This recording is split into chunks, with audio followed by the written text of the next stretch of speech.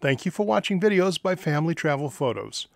The most famous location at Yellowstone National Park is Old Faithful, which is located in the park's Upper Geyser Basin.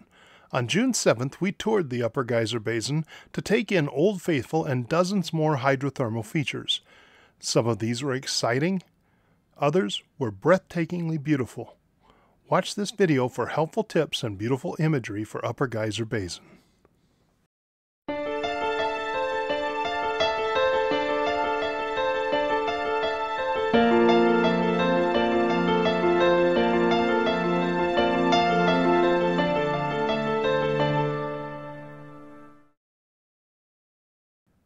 This is an excerpt from our June 7th, 2021 daily vlog, where we visited several locations at Yellowstone National Park.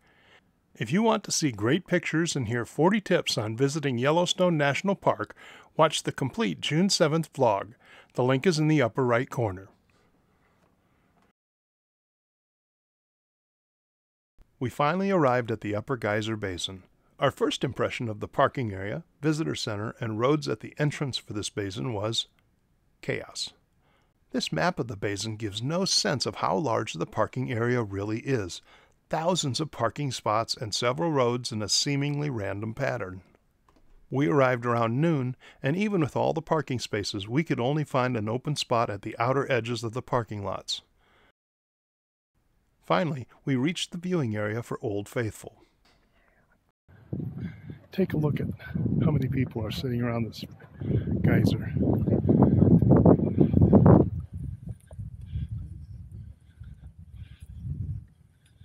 And it is about, let's see, it's about 45 minutes before this is scheduled to go off. We decided we would walk around the upper basin first and view Old Faithful on our way out.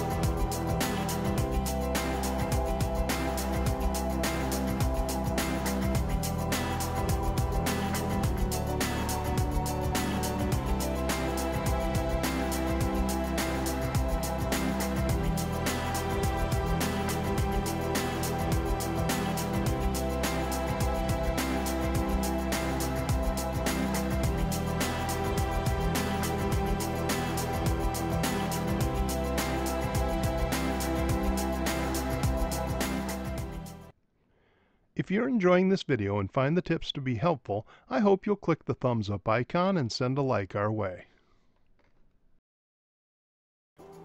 We reached Grand Geyser at about the time it was predicted to erupt. We learned two big lessons here. First, if you want a seat for this spectacle, get there well before the geyser is supposed to erupt. Second, eruption times are estimates and subject to the whims of Mother Nature. We stayed for an hour and a half after the predicted eruption time without seeing the geyser go off. We finally gave up on it and continued our stroll along the Upper Geyser Basin.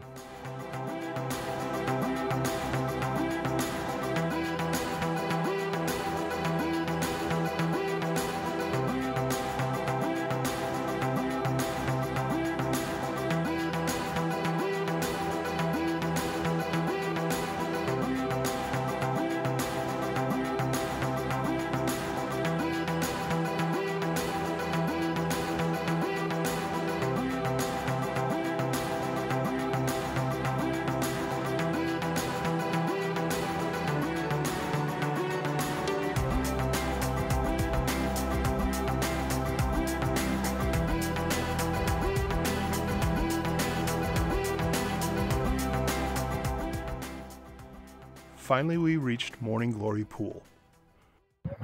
It's pretty incredible. Those others are all really, really pretty too. They don't get nearly enough credit Or mention. Beautiful or mention. This one is pretty large and really deep. Yes, but this is just spectacular. You know, there are probably 5 or 8 places on Yellowstone that for me were a must-see that I really wanted to go see. And maybe the number 1 on that list was the Morning Glory Pool. And it is worth every moment I thought about it. This is just amazing.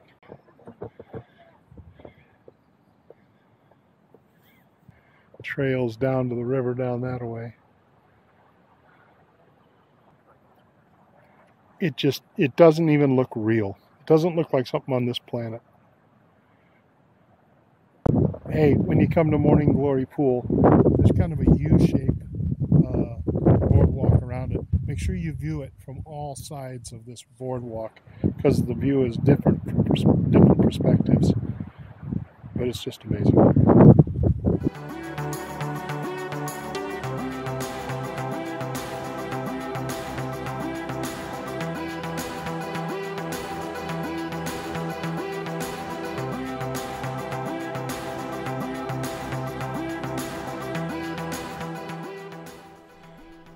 We left Morning Glory Pool and headed back toward the visitor center. This is Castle Geyser. Earlier in the day as we were walking out to the geyser basin, we saw this one erupting. I have several clips of it erupting from different angles.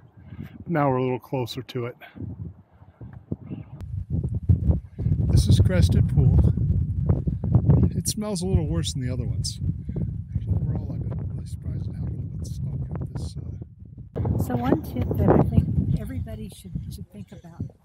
Yes, the gift shop is there, and it's very tempting when you first get here. But I have seen more people carrying for 5 miles a brown paper bag with heavy things in it sometimes. So save your trip to the gift shop until after you've toured all the geysers, because, you know, who wants to carry a brown paper bag all over the park? As we approached the Old Faithful area, we met an unexpected greeter. An older male buffalo sat alongside the trail and calmly watched everyone pass him by. We got to the Old Faithful seating area with about 30 minutes to spare. That gave us a chance to rest our feet before watching the big show.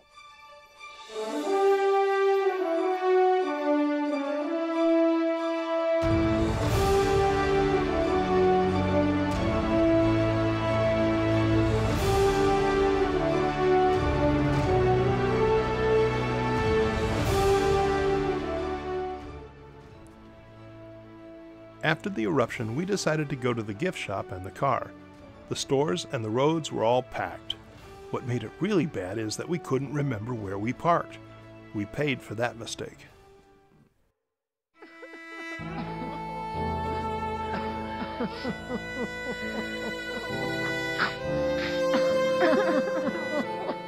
Monique and I have already given you some tips for Upper Geyser Basin.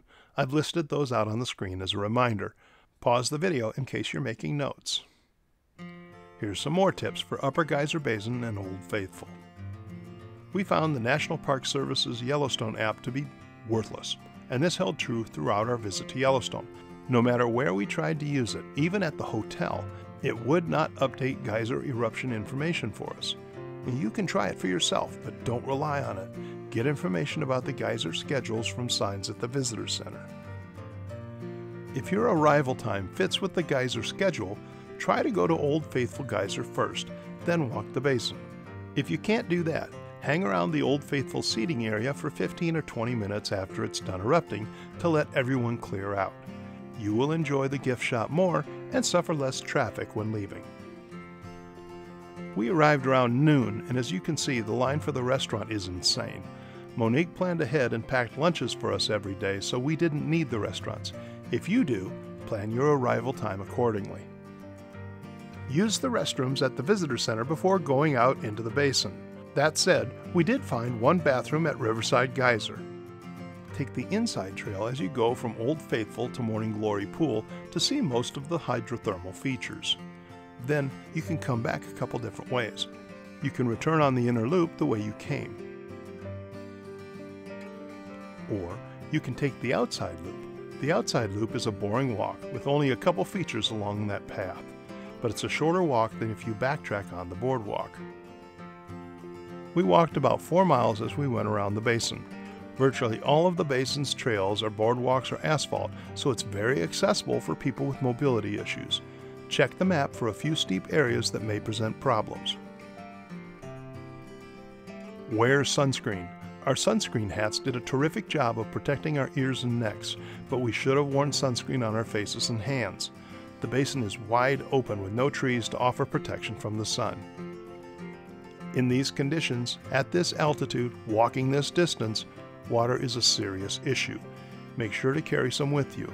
We didn't, and we were really struggling by the time we got back to the car. Parents, please monitor your children. We saw so many kids running on the boardwalk or, in the case of this brat, walking off the boardwalk intentionally. You're supposed to stay on the boardwalk. Good idea. People just don't understand how dangerous it can be to step off the boardwalks, and doing this is harmful to the fragile basin environment as well. And frankly, I shouldn't have to be the one to tell somebody else's kid to follow the rules. If you take kids to the geyser basins, bring the responsibility to keep them safe along with you. The visitor center closed really early. We tried to go in there around 4:30 or 5 and it was shut down. Check the schedule before you go. We didn't have any problems with bugs there. Monique says the sulfur chases away the bugs. Expect any geyser basin to be a high wind area. Hats get blown off very easily. Also, you will find the temperatures fluctuate dramatically. Things get cooler with the wind, and then they suddenly get much hotter when you're near a hydrothermal feature. Dress in layers. For photographers, my thoughts are similar to what they were with West Thumb. You'll use a wide angle to moderate telephoto lens most. Longer lenses may help for catching a faraway geyser. A polarizer will cut the glare on the water. Bring a lens cleaning kit with you.